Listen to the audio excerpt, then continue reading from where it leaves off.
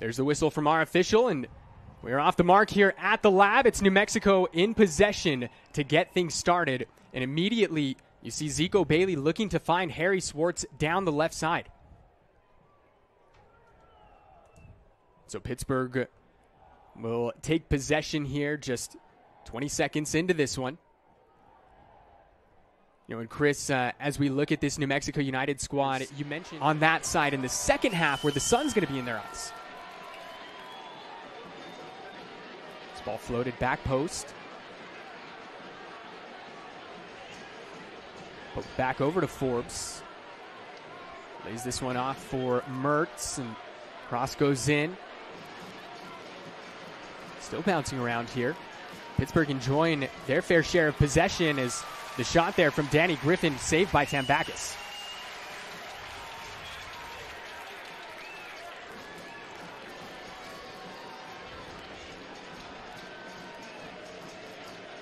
Maples, as I mentioned, came over from Houston Dynamo 2, making his first appearance in the black and yellow of New Mexico. He's the captain there of Dynamo 2 in the last couple of seasons. He had 48 appearances, scored 7 times as a defender.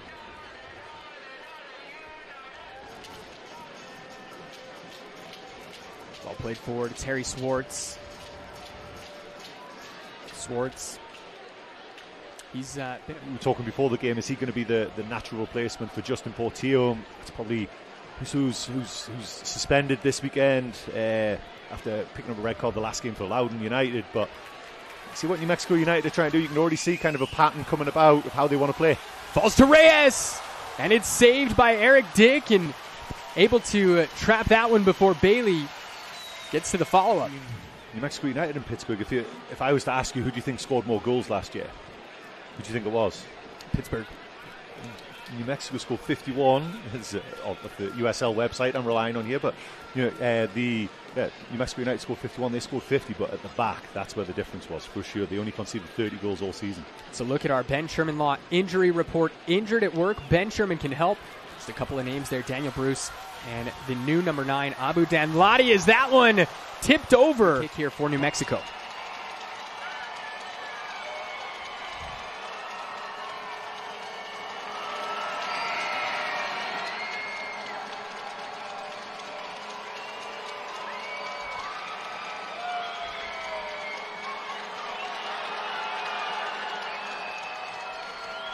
Swartz heads it forward. Here's Hurst. Falls to Hurst. Mukwelle now. What a goal this would be during the magic minute for New Mexico if they're able to convert. Harry Swartz, it's saved by Dick at the back post. New Mexico continuing the attack. Gloucester finds Mukwelle. Pittsburgh able to hold the danger there as Forbes connects with Mertz, and now the Hounds looking to break. This one's going to be no problem there for Tambakis. Mukwelle looking to play it through for Hurst, and it's cut out there by Griffin, although the advantage was being played, so a free kick coming up.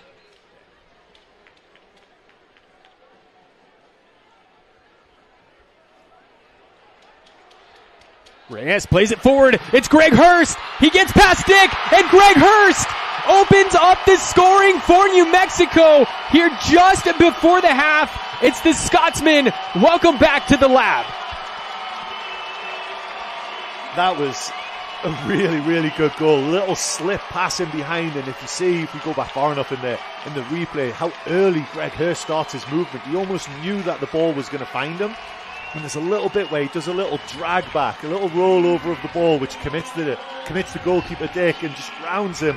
And then as he's falling down, he has the quick enough feet to poke the ball in and just roll it into an empty net. But that was a lot more difficult than what Greg Hurst made it look.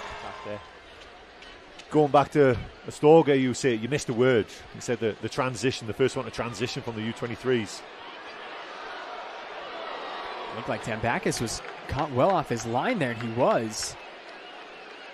Traditionally, when you see some teams that may not be, too familiar with altitude over the final 10 or so minutes, that's when you really start to see it take effect. Yeah, it does. When I first moved here, I had no idea it was at altitude, and I couldn't understand why I was tired walking up some stairs. You know, it has a huge effect, and yeah, like you say, just the oxygen deprivation, and towards the end, the tiredness really kicks in, and it kicks in with a vengeance. Here goes Harris using that pace to create, gets a cross in, Hernandez, and the header bounces right into the arms of Eric Dick.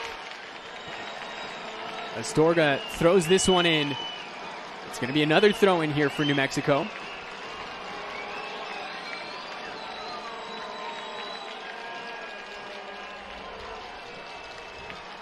Hernandez looking to just waste some time.